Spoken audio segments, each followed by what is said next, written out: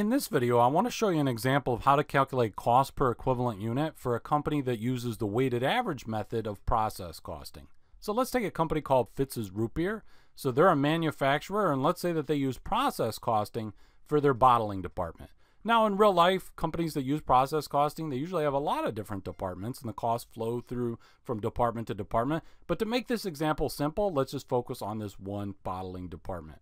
Okay, so the bottling department bottled 2,000 units of root beer during the period, and then at the end of the period, they still have some root beer that is not completely finished, okay, for at least in terms of the bottling department. So there's 500 units that are 100% complete with respect to direct materials, but they're only 80% complete with respect to conversion costs. And by the way, if you don't know what conversion costs are, it's just direct labor plus manufacturing overhead. You just add them together.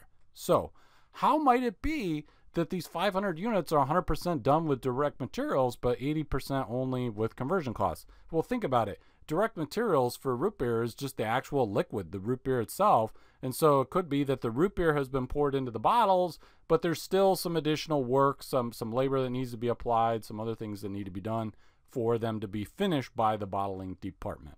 Okay, so I put together a little table here. So I'm going to break this out by direct materials and conversion costs, because very often they will have a different cost per equivalent unit. And to get the cost per equivalent unit, basically what we're going to do is we're just going to add the total cost, and then we're going to divide it by the number of equivalent units. And we're going to do that for direct materials, and then we're going to do it for conversion costs. Okay, so for direct materials, let's start with that. So we're going to add $1,000 plus $225. Now, let me tell you what these amounts are. So there was costs already in work in process at the beginning of the period. That's what the $1,000 is.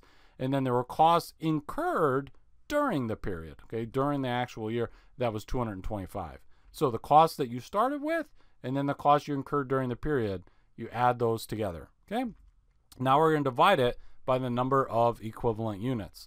Well, there were 2,000 units completed, and there were 500 that were still technically in process at the end of the period. But with respect to direct materials, they were 100% complete.